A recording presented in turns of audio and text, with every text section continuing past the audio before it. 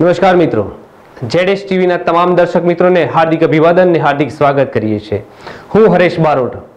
આગળ વાત કરીએ, કોરોના લોકડાઉનમાં પરિવાર સાથે મજૂર અર્થે અન્ય રાજ્યોમાં ગયેલા મજૂરોને ઠેકેદારોએ તરછોડી દેતા મહારાષ્ટ્રના ધુલિયાના મજૂર પરિવારો ડાંગના જંગલ વિસ્તારોમાં પગપાળા જઈ રહ્યા હતા।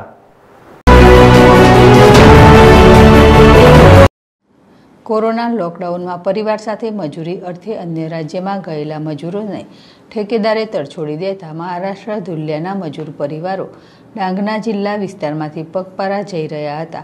ત્યારે ડાંગ પોલીસ માનવતા મહેકાવી ગરીબ પરિવારને શેલ્ટર હોમમાં લાવી મેડિકલ સારવાર બાદ ભોજનની વ્યવસ્થા કરવામાં આવી હતી।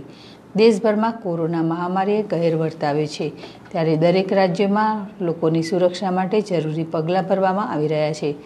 શનિવારે મરસ્કે ડાંગના મહાલ સુબીર માર્ગ ઉપર ઇસખંડી ગામ પાસે ડાંગ પોલીસ રાઉન્ડમાં હોય મહારાષ્ટ્રના 20 પરિવાર દયનીય સ્થિતિમાં પગપાળા જઈ રહ્યા હતા।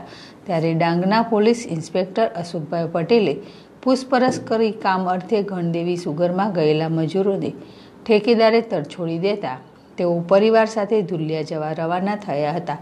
પોલીસે મજૂરો સાથે નાના બાળકો અને મહિલાઓની સ્થિતિ જોતા તુરંત સરકારી વાહન દ્વારા આહવા ખાતે શેલ્ટર હોમમાં લાવી તબીબ સારવાર બાદ ભોજન અને વિશ્રામની વ્યવસ્થા ગોઠવી માનવતા પ્રસરાવી હતી।